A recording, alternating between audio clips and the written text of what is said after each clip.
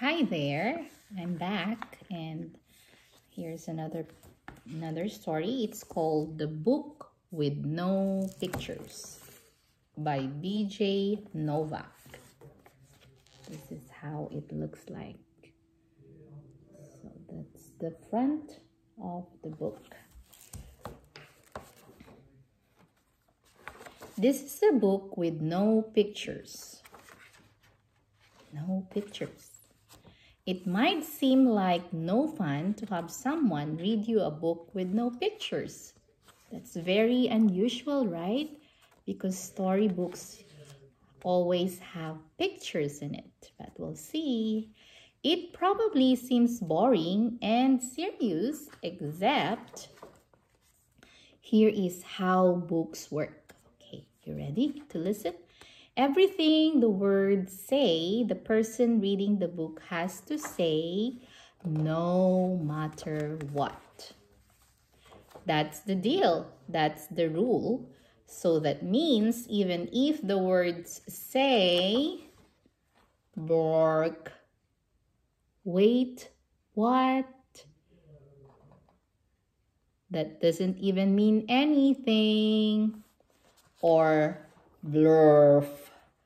Wait a second, what? This isn't the kind of book I wanted to read. And I have to say every word the book says, uh-oh. I am a monkey who taught myself to read. Hey, I'm not a monkey. And now I am reading you this book with my monkey mouth, in my monkey voice. That's not true. I'm not a monkey. Yes, I am a monkey. Also, I am a robot monkey. What?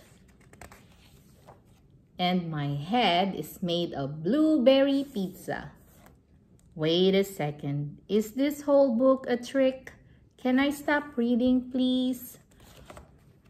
No. And now it's time for me to sing you my favorite song.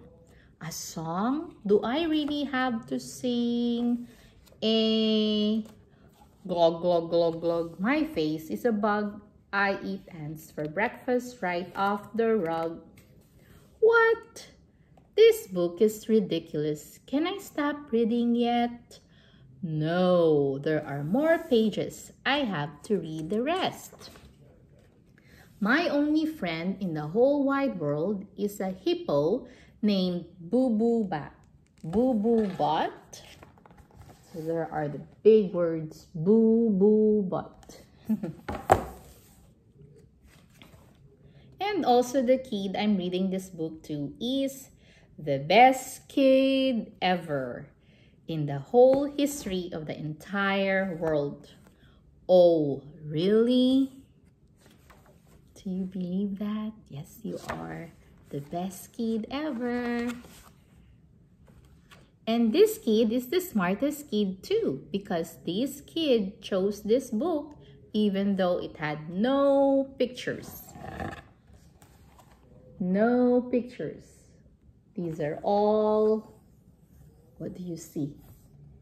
These are all letters, right? And words, no pictures. Because kids know this is the book that makes grown-ups have to say silly things and make silly sounds like, oh no, here it comes. Grr, grr, ma, grom, adoo, ee, broo. Glibbity, globbity, glibbity, glibbity, beep, boop, face, ba. Oh my goodness.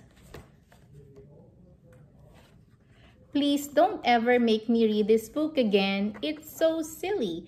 In fact, it is completely and utterly preposterous. Next time, please, please, please, please choose a book with pictures. Please, because this is just too ridiculous to read.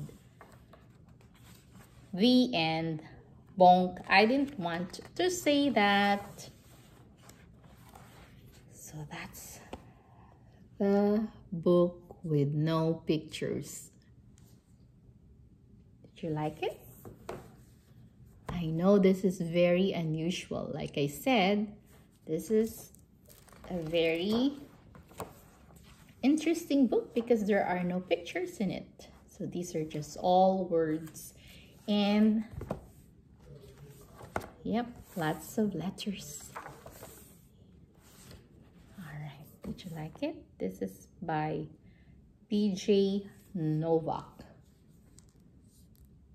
It's a book with no pictures. Maybe your mom can find this at the library, or I don't know, maybe you have this book at home and your mommy can read this to you as well, and she can probably make a really good sounds because there are words here that she can make sounds, and yeah, it would be so much fun. Okay, so I hope you enjoy the stories that I read for this week.